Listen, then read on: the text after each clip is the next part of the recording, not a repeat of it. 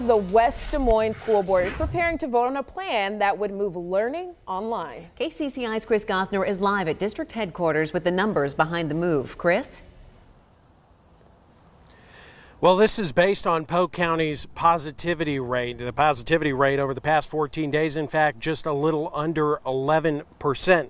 Now, that is not enough under the state's guidelines to request a waiver from the state to move online. That number is 15%, but it is higher than both the Surgeon General's recommendations as well as the WHO guidelines. That would be the World Health Organization.